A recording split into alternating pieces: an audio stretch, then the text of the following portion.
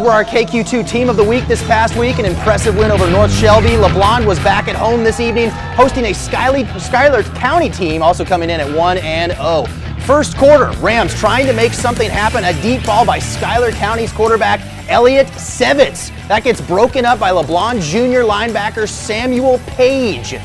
Rams short, no dice, and LeBlond eventually would take over in this one.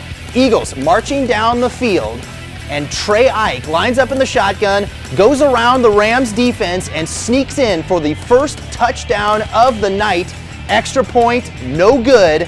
6-0 or 6-0 in this one. No more touchdowns in the first quarter. Moving on to the second. Eagles soar downfield again. Cooper Tabor floats one to Trey Ike, who charges in for the second touchdown of the night to make it 14-0 after a successful two-pointer.